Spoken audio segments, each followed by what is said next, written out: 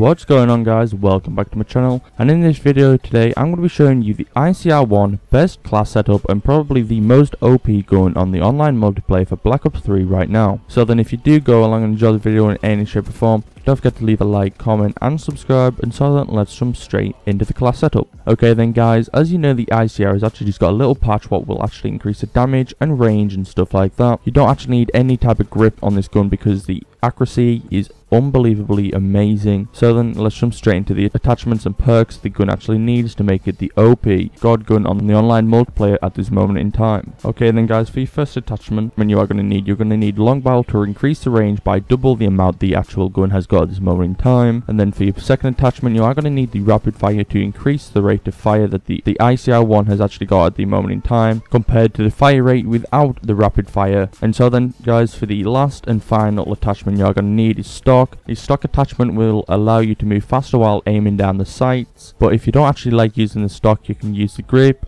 or the quick draw attachment, which will allow you to get quicker kills and get better accuracy with the gun. Anyway guys, let's jump straight into the first perk you'll need for this gun. The first perk you'll be actually using is Flak Jacket. This will actually take less damage from enemy explosives when you are on the DLC maps like Skyjacked or Nuketown or something like that. Any type of small map or any type of big map on the online multiplayer.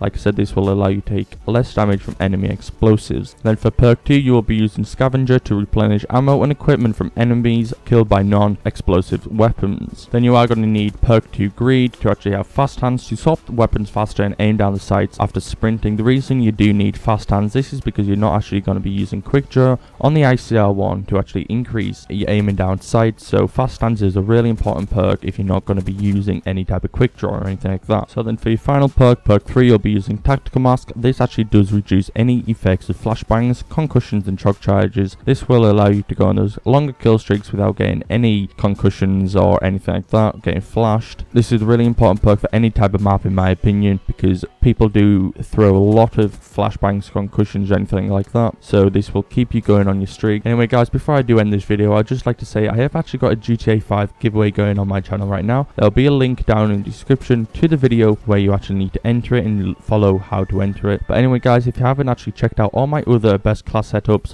for any guns on the Black Ops 3 multiplayer, there will be also a link down in the description to that, the overpowered guns in Black Ops 3. Just click that and watch any type of gun you want. I've pretty much got every one. I've got the M8A7, I've got the ICR that I've just uploaded now, I've got the Man of War, I've got the Pharaoh, I've got pretty much every gun on the online multiplayer at the moment in time, but I'm still going to be uploading some more, so you'll be able to get the best ideas for the guns. You might be able to change them around a little bit yourself, but I think I've got them pretty much spot on at the moment in time. Anyway guys, this is the end of the video. I hope you did enjoy. If you did, be sure to hit 30 likes on this best class setup for the ICR-1. Also comment down below if you need any help with putting this class together or anything like that. Also subscribe to stay active on my channel to watch the latest Black Ops 3 content. Like I said on a few videos ago, I actually won't be posting any more GTA 5 on this channel. It's definitely going to be just pretty much Black Ops 3 on for as long as I can until a new game or something comes out. Then I'll probably be posting it on my channel. Anyway guys, I'll see you in my next video.